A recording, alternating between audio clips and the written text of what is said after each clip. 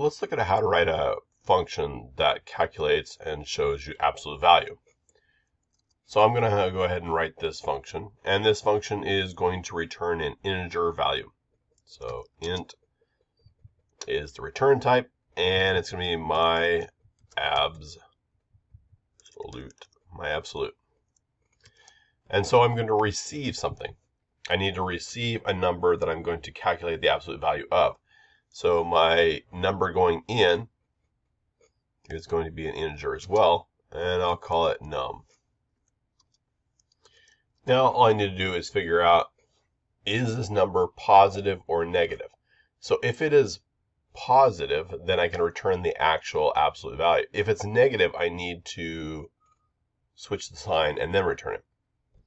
So the way I can do that is I can do an if statement. If num is greater than or equal to 0, then I just return num. However, if it's not one of those cases, I can do an else, or I can just do a regular statement right here. I can do return, and I can do minus num, which will get me the absolute value by taking away the negative sign.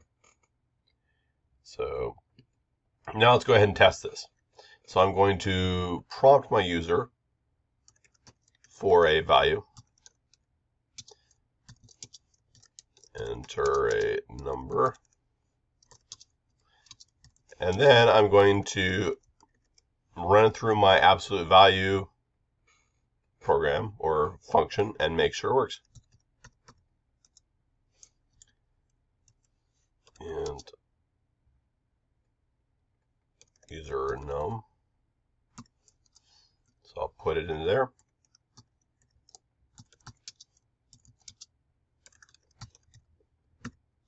And then I will calculate out my new number and display it. So I'll do a standard out, cout, the absolute value is, and I can give you my absolute and pass in the number user num. And then I can end this. All right, so let's go ahead and run this and let's see how it works. So if I give it the number 10, it returns 10, which is good. I'm going to run it again. If I give it number negative 10, it also gives me 10. If I run it again and I put in 0, it gives 0. So you can see it is calculating and returning the absolute value of the number. So this is a simple example of a function that returns the absolute value of a number.